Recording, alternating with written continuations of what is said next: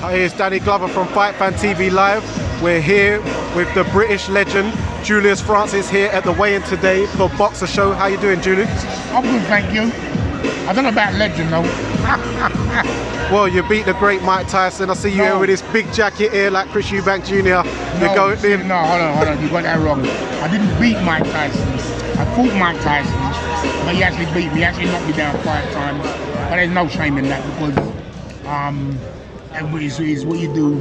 You know, if you get knocked down, you have to get back up. That's the metaphor for life. Yeah? That's very true. Sorry, yep, you fought Mike Tyson. You beat Danny Williams, who beat Mike Tyson. So it just shows you stars make fights. That's right.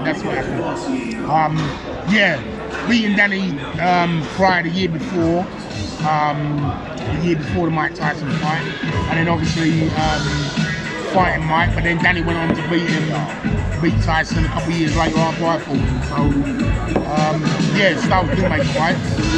And you know, at the time when Danny was fighting Tyson, I think I was one of the only pundits that predicted that Danny would actually beat Tyson. You know, and I always rated Danny Williams as a very good fighter. I believe one of the best homegrown heavyweights this country produced in a very long time. You know what I mean? At that point. So yeah, very good fighter. So moving on to current situation, we're down at the Boxer Show. I see you here, so great to see you at the show today. Who you got your eye on for tomorrow night? There's a couple of fighters. I've seen Azim. That makes sense. He looks well. Mikael Lawal. He's one guy that I've got my eye on because I know his brother. Work with his brother. And I like him. I like the way he fights. I like what he does. Very good, strong puncher, fighter. Can mix it up. He's always willing to learn. Nice kid. He's a nice kid. Yeah, so that's what I'm looking forward to. So are you still around the boxing scene, around any gyms or working with anyone at the moment? Not really. Which sometimes I feel is a great shame. I still keep my eyes in there, looking at different fighters and talking about different fighters. But yeah, it's a pity that I'm not really involved right there in the middle of it, training and whatever. But like I say, when I do meet fighters, young and older fighters, I like to give them advice if they want to ask advice from me, and if I can give them my help. That's what I do, I give them my help, so it's always good. Okay, so what has Big Julius been up to lately then? I don't know, I think some people would say not a great deal. I just like to keep my head kind of, you know, just under the parapet, as they say. You know, just lift my head up every now and again.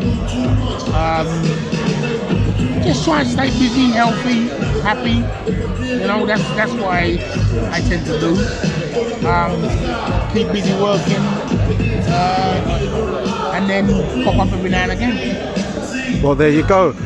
So final question, what are you looking to do for the rest of the day and tomorrow night then? Well, I've eaten already, so I've been here in Box Park and I've eaten already.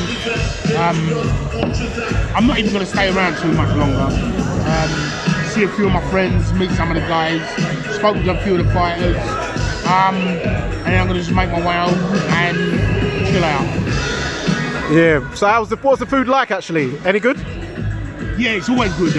You know, I'm in Box Park anyway, so working and whatever, and a lot of the food vendors I know, it's always very good. Fresh, good. If you want to eat healthy, you can eat dust, I say, clean kitchen, but most of the food is all good, it's all good. Great plug there. All right then, well, I'm sure we'll see you tomorrow night at the show. And over and out from the former British and Commonwealth champion, that's right, Julius Francis. Thank you. It's Danny Glover from Fight Fan TV Live, and we're out. No problem. Peace.